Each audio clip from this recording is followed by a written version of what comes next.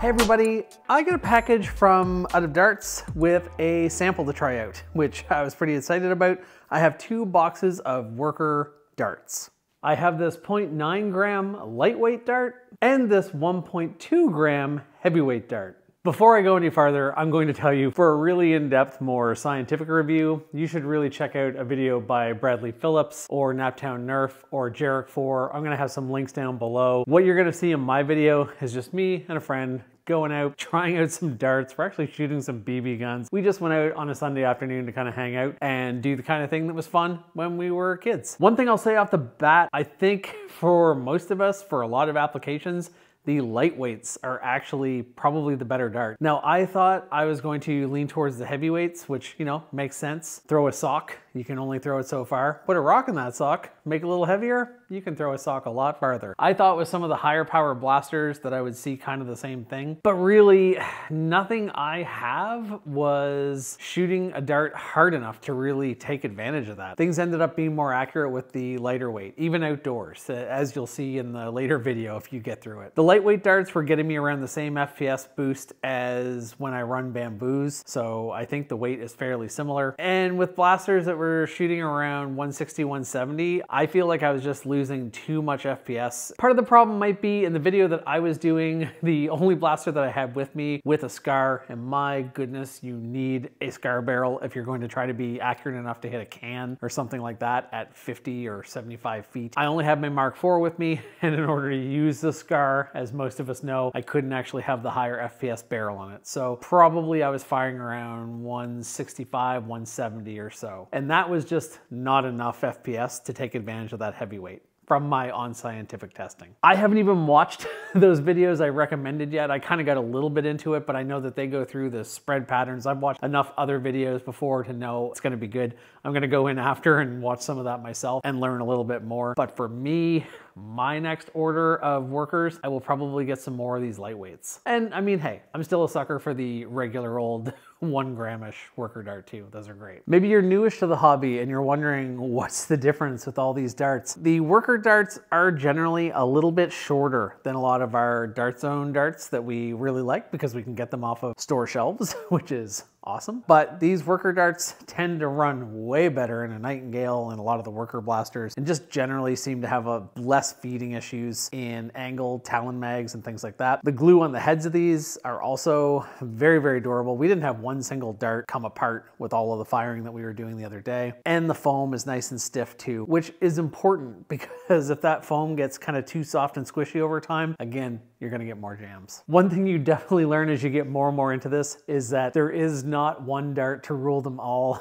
Different blasters love different darts. That is a whole hobby in its own almost of deciding which darts you like and what you like running and what works best for you. So go watch those other videos for the facts and stick around here if you want to see me and my friend hanging out in a gravel pit. Thank you very much, Out of Darts, for the samples. I think if I had a blaster that was tuned to be over 250 and then I put a SCAR on that and use those heavyweights, I bet you I'd have a very different experience. So I'm gonna have to work on setting up exactly that blaster. Till next time. All right, Dan, what are you firing today here on the plinking squad? Oh, sorry. I asked you as you're setting it. It's all good. It is a classic Crossman 1008 repeat air. Do they make it anymore?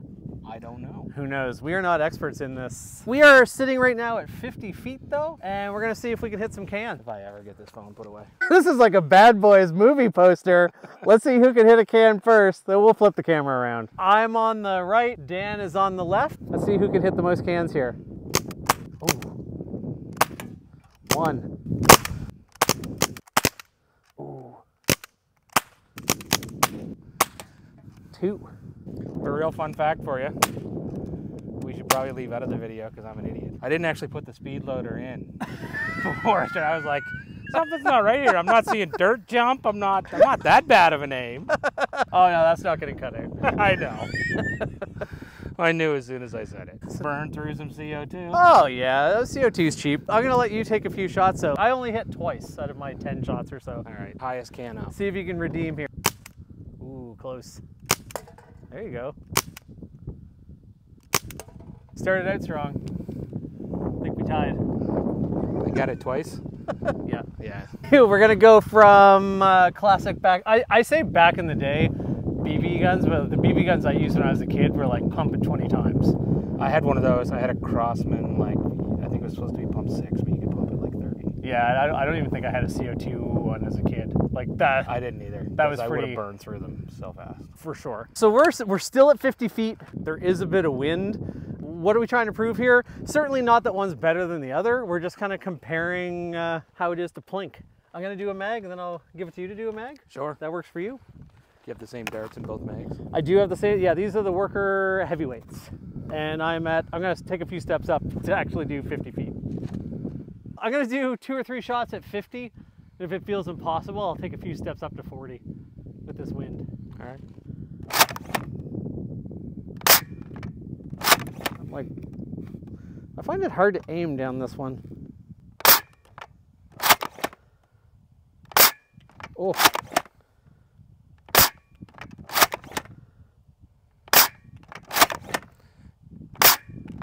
It has enough juice that some kind of like forward and back sight would probably make sense. I have them, and okay. I should put them on it.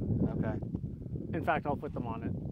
You have them here. I have them here. So those last ones were actually the lightweights. These are the heavyweights. We put some sights on the blaster. Let's see if there's any difference here. Oh, I saw that one. That was just a bit above and to the right of the middle can. That was close. That was the same spot, a little tiny bit lower. Just below the can. You're in a pretty tight grouping, actually. So I did a mag of the lightweights at 50 and did not manage to hit anything. You put on some sights and you tried the heavyweights at 50. And did not hit anything. But you came really close. I'm not sure that you thought I was close to the one I was aiming at. That's true. But there was a bit of a grouping to it. You know what? I'll try a couple. Since you did a couple, I'll try a couple. Try it with it up, because I feel it, yeah. That's low. 50 feet is a struggle. That's We don't have a scar barrel on this at all. Foam blasters, you're not trying to hit a can, you're trying to hit a person usually, but it's good to be accurate. I'm gonna try the Mark 1.2 with the scar barrel and see if we can hit something with that from 50. Yep. I was all set to show you guys the old 1.2 with this scar barrel on, but I forgot the adapter. So we're gonna try the Mark IV again without the barrel extension, which means lower FPS, but it means we can put the scar on. Unless we're gonna try that. Okay. We got the scar on. We're gonna see if we can hit that can. Yeah, you can do it. Hype man. You are the hype man. Give it, man. You can do it. I still do not like these Mark IV sights. I think having these sights is better than just trying to eyeball down the top. Way low. Way low, yeah. Are they accurate enough that you could actually sight it in? Questionable. Some people would argue that. I would say no. I mean, a little bit. Yeah. I would say yes. Like if you know where you're usually engaging with someone, you could sight this in a little bit. Ranges on here. You could, but it's. I mean, the problem is that like darts are a lot more inconsistent than bullets or BBs. Sure. You know, for the ability to actually be able to do this anywhere and actually shoot at our friends, we give up a bit of accuracy. All right, let's see what we can do. I'll aim up. Got it. Ding. The scar helps a lot. That was so much more accurate. See if I can hit one of these cans again. Don't worry, everyone. We will not be leaving all of this rock star in the woods.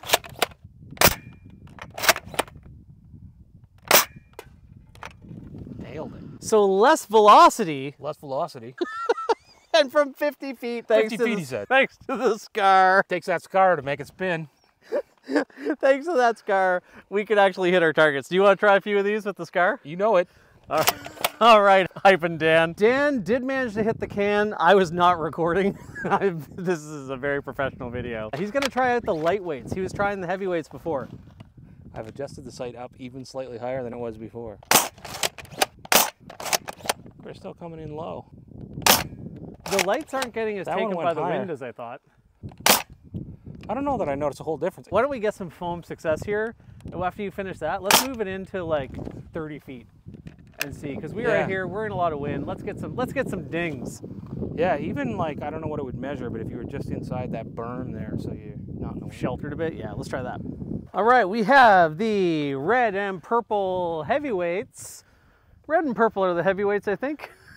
I thought red and green were the heavyweights. We have the scar on. Let's try to hit something at 30. Almost. Ding. Ding. Almost a ding. They're all going to the same spot. Certainly hit a person. Wind is just such a factor. Like the first time I played any games outside, I was like, oh, I feel like my range of everything is like shrunk way down from what I thought. This would be an interesting test to do inside a bit too sometime, but that'll be a different video. The sights are bang on right now. And actually like it's hitting where I'm aiming. That's it. I think there's like debate about it in the railgun community. My dad would say the front sight should be just under what you're actually shooting, so you should always see what you're shooting. Yeah, I mean that makes a lot of sense. I'm gonna grab you a mag. Take a few steps up if you want to be at a proper 30. Right away.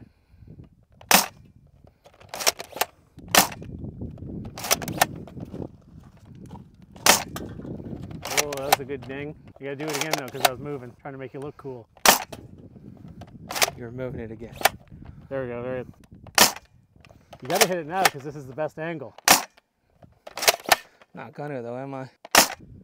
Oh, that was like a hair. They're all right there because I can see them in here. Hey, there we go. That's how we do it. You want to try the lightweights? Sure. All right, there goes Dan Lightweight Culverson. Was that already? It might be already primed. Sorry.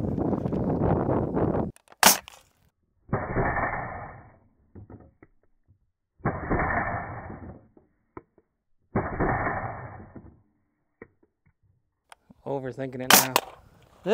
There you go. I feel like at 30, you could learn to hit them intuitively without the sight so much.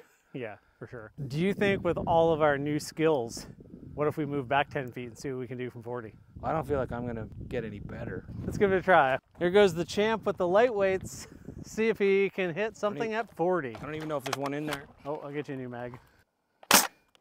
That's close. Oh, that still had another one in there. Do not use other Talon mags in the Mark IV. Eventually, over time, they will stress the feed lips and break. Oh, you go. No, you give it a try. Consistency. I'll just coach you like a rally car co-pilot. Hi. Do you know which one I was going for? Bottom can. No, I was going for the one above it. You were just above the bottom can. Okay. So blow into the left of the other one. Okay, and I keep going for the one to the right. Just above the bottom. Oh! Did that hit something and then hit it? No, that hit the can. Yeah. Didn't make a very loud ding. No, hit the can from 40. Are those the lightweights or the heavyweights? Those are the heavies? On high left. Yeah, those are heavies. You wanna go? Yeah, I'll give it a try. I'm gonna go all the way back to 50. Maybe we've just learned a bit. Dinger. Ding at 50. Just to the left, but the height was right. Dinger. I think the wind is lower right now too. And I do think we've kind of gotten used to the sights a bit. Yep. Cool. Do you want to break out some BB guns again? Sure. All right. Me making everything content gets annoying at any time either. You're welcome to say, can we just hang out? It's all good. If my hype gets annoying at any point, let me know. Never. I've not fired a pellet in a long time. Just head down in there. Yep, that's the 22 pellet. Okay, cool. It's like slow, but it hits pretty hard. Push them in flat. Yep. Now the safety is a trigger safety that goes forward to take the safety off. Oh, okay, cool. All right.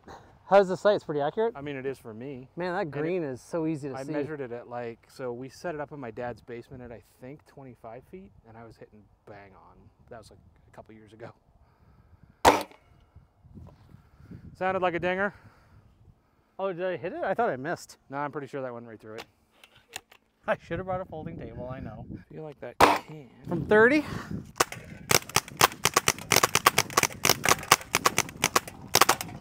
BB Desert Eagle. 468. 405. 471. 475. 496. 404. I gotta admit, this thing fires harder than I realized. Crossman 1008. 318. Error. 323. 320. I don't know what this is either. A Crossman Phantom. 436. Your pistol hit as hard as this does. Which makes sense. Your pistol was dinging them. Yeah. That's consistent. That's what I kind of remember because we tried it at Dad's, and I'm pretty sure I was happy with the accuracy, happy with the consistency of the FPS, but I wish it was like 60 more just to match his gun, I think. Probably just to be able to say 500. Yeah, well, 495 is the legal limit. Oh, okay. I'm gonna try the Mark IV. I have the lightweight darts in, the red and purple. I'm gonna try it with the Scar. Red and purple is heavy. No, it's light. I think we mixed them up a bunch. Red and... Great test, very scientific. Oh, super scientific. That's what we The do. other one said like 652 and those ones say 655. Maybe I was looking at a serial number, I don't know. I was looking at a label underneath that says lightweight and heavyweight. Oh, I didn't see that at all. All right, so with the Scar, 171, like that's pretty good. 172, pretty consistent. Now with the heavyweights, 150, 163, quite a difference from those heavier darts. I am gonna put on the other barrel and let's see what the maximum is, even though we can't hit anything. What you really want is you want something with a nice long barrel that with a Scar is hitting like 250.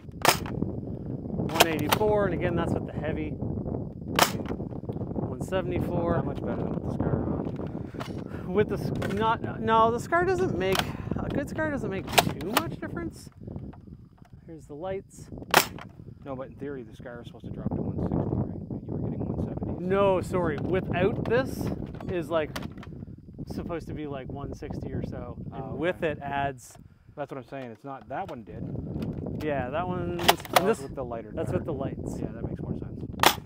195. Yeah, so you're getting 200. Yeah. It looks like the lightweight darts are very similar to the Dart Zone bamboo darts as far as what FPS you're getting. So that's interesting. When I say final, y'all say thoughts. Final? Thoughts. Final? Thoughts. We did a whole bunch of plinking. Dan was kind enough to be really patient. That's fun. So I'm going to give a little bit of a preamble. Obviously, these things are all really different. They're both enjoyable. There's a lot of good reasons to plink with your foam blasters so that you're better at actually playing games. Obviously, a big advantage that this has over something like this is that you can actually fire it at your friends. I'm going to say it was a lot of fun plinking out BBs. I really enjoyed that. CO2 is kind of fun. This is why I want to do a series of videos, paintball, airsoft, whatever, kind of comparing them all. But here on the downside, I will say a big place where this wins, all of the customizing you can do, reusing your ammo to a point, but also the fact that you don't have to drive into the middle of the woods to feel like you can actually do this. We could have done this in my basement. What I was going to say was, I feel like if you're coming this far out in the woods, which has its own joy. Yep. Like I like being out in the woods and the wind and Yep. rocks and bees buzzing around our heads and things like that. I feel like I would pick BB for that. Yep. But definitely like so much more versatile to play with foam Yeah. around home. Yeah, I think that's probably a conclusion that most people will come to. And most of us who like doing this, I get kind of annoyed when people are like, "Oh, bro, airsoft, bro, over." That like obviously And from where you and I live, this is a 45-minute, 55-minute drive away. right? Like we're both in pretty urban areas. Like when we were kids, we could have probably played with this in the backyard. But I did play with that in the backyard. Yeah, I don't even know that I would play with this in the backyard of my parents' place now, though. Not with a pistol. No, like If it just anyone sees you. and you've it's got a funny, like pistol. there's no, I mean, obviously, this video will never be monetized, I'm sure. There's no yellow markings or anything on that. Again, we're in a private area. We're very safe here where we are. We both have done, safety courses and things like that before for, using actual weapons. So we're being really careful and safe with these. I think in Canada too, I might be wrong. You can cut this out if it's useless information. I think you're not supposed to have yellow and orange on a BB or pellet gun.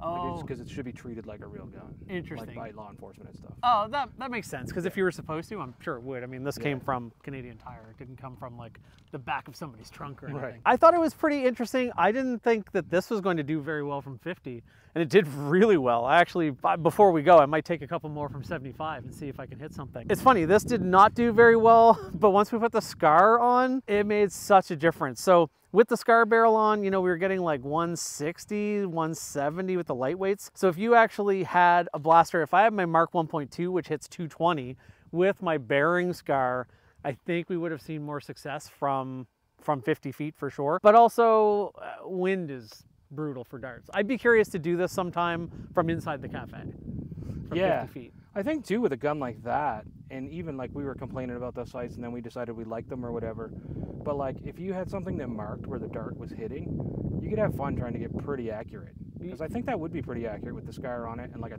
target that you can see your groupings. Well, accurate enough. Like, and maybe, you know, for maximizing fun, a can might not be the best target. For sure. Like, yeah. Sorry, for maximizing fun, I like knocking them over and stuff. Yeah, true. But for maximize, like if you wanted to be the kind of person who was seeing if you could get it dialed in. Yeah.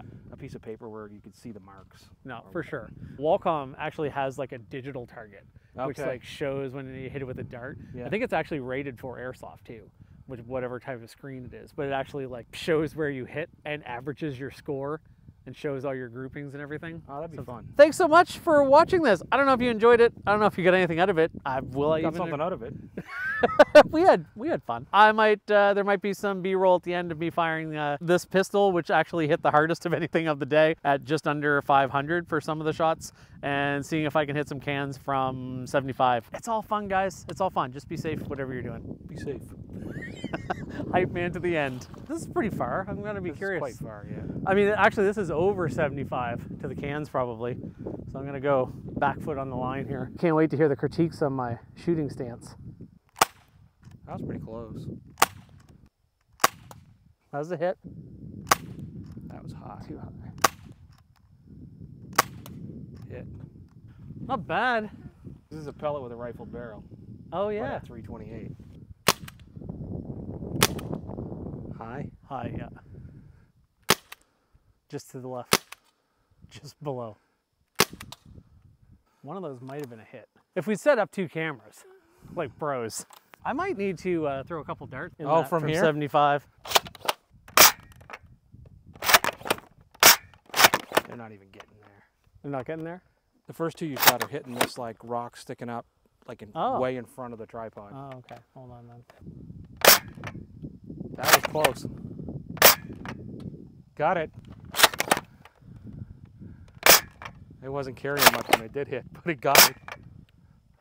These are all pretty close. Yeah. One thing that surprises me a little, I prefer the lightweights, I think, all day over the heavyweights. I think the drop I was getting, at least at our FPS, like maybe if you had a blaster that you purposefully tuned that would fire 300, you put the heavyweights in it and a scar and bring it down, like maybe that you'd see the benefit of the heavies. If you were hitting people from 10 feet away and really wanted to make it sting. For sure. I would say for everything we did today, we had more success, both of us had more success with the lightweights. Yeah. Lightweights, yo. Not very scientific though. Before we go with the ultimate caliber here. I'm pretty sure you're not supposed to hold it like that by your eye or something. I'm not sure how accurate you could get with that, but you get accurate enough to hit a person and it would really sting. It would. Can you try one? Yeah, I'll try one. Masters of every type of projectile throwing thing. Not by your eye?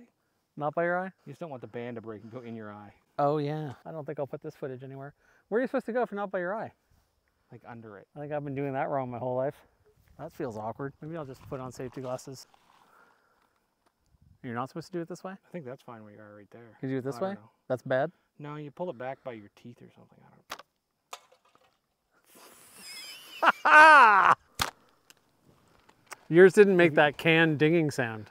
Is there a reason for that? Or? Because I was aiming at the rocks over there. Oh, I see. I'd do another one, but I already got to hit the can, so I'll just let you have these tries. I think there's something. I should probably YouTube this, whatever the maritime foam of slingshot is.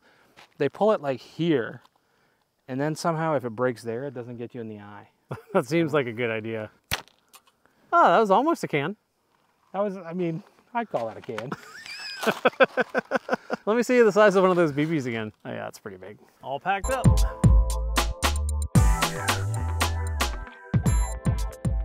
This is after the grapple pit.